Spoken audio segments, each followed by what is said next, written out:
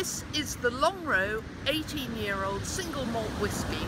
It's a limited edition and it's fully peated. Now this is from the same distillery group as Springbank, but it's part of the same family and yet very different in style. It's very complex on the nose. Longrow, remember, 18-year-old. Very, very spicy. And lots of fruit in the background as well. Now this is all sherry cask matured, but they don't actually say which style of sherry. So I guess from the complexity of the nose that it moves from one style of sherry barrel to another. Very, very spicy and fruity.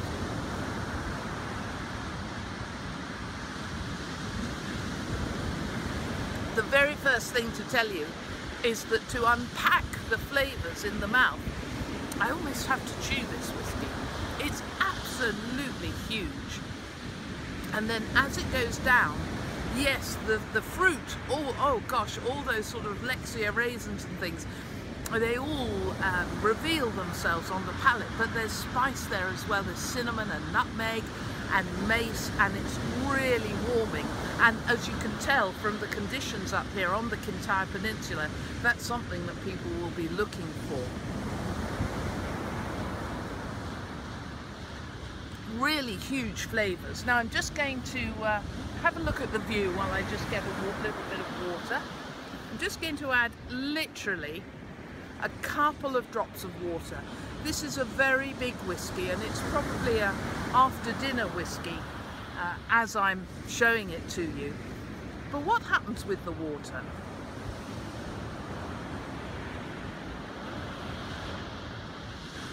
It brings a huge sweetness out of the whiskey, and obviously that's going to be there because of the dried fruits from the sherry cask, but it makes it much more accessible, still brooding, still intense, but very, very drinkable. And as I say, the whiskey that we're tasting, the Longrow 18-year-old, fully peated. Am I going to tell you to have this with food? Well, when I was first tasting it, I was really thinking about that, but you know, something like tiramisu, or a really thick chocolate mousse, or even a venison casserole, this would be absolutely special with.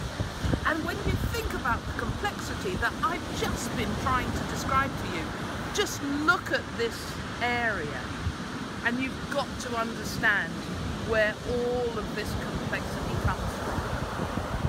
See you next time.